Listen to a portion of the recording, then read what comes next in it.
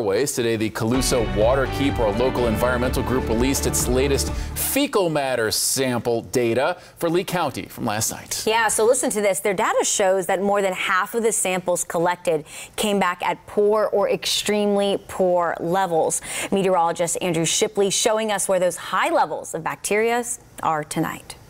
Waterkeeper Environmental Organization released their latest January fecal bacteria sample results on Tuesday night. Now here in Lee County, they measured 15 of 36 different sites showing extremely poor conditions. One such site is right here on Matlacha Isles, where it measured about 450 and above. Now you get into about 250, that's where that extreme level sets in.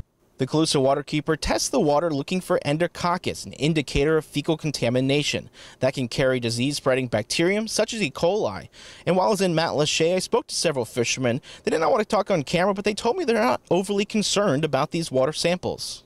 After leaving Matlacha, I headed south down to the Imperial River kayak launch. This is where waterkeepers measured fecal bacteria up to 1,600. Local river guide I spoke to here, while he didn't want to go on camera, suggested this could be from local wildlife, including bats living under some of the bridges.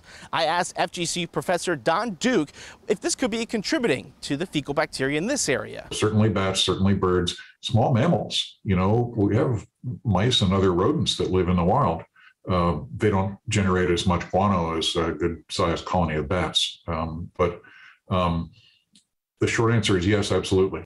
While fecal bacteria could be coming from animals, humans are also warm-blooded mammals that create fecal bacteria. Dr. Duke says the problem with tests like this is hard to figure out the source, as well as if it will make people sick. It's the best indicator we have. It's what the regulation says. But, you know, the best we have just is not real good in this case. Dr. Duke said it's also not a given that you'll get sick if you come in contact with this polluted water. I ended the day along Manual Branch in Fort Myers, and if you're not familiar with that, that's along Manual Drive, not far from Fort Myers High School, the Edison Ford Winter Homes, and yes, the Caloosahatchee River. This is also a location of the second highest levels of fecal bacteria by the Colusa Waterkeepers, just behind Billy's Creek in Tice. Dr. Duke says, though, that it's important to note that these levels can change significantly from day to day, and while samples are helpful, they're not definitive, and it's also not uncommon to have high levels in urban areas like here in Fort Myers. So all that in context, it's not an automatic that you'll get sick. In Fort Myers, meteorologist Andrew Shipley, Fox 4.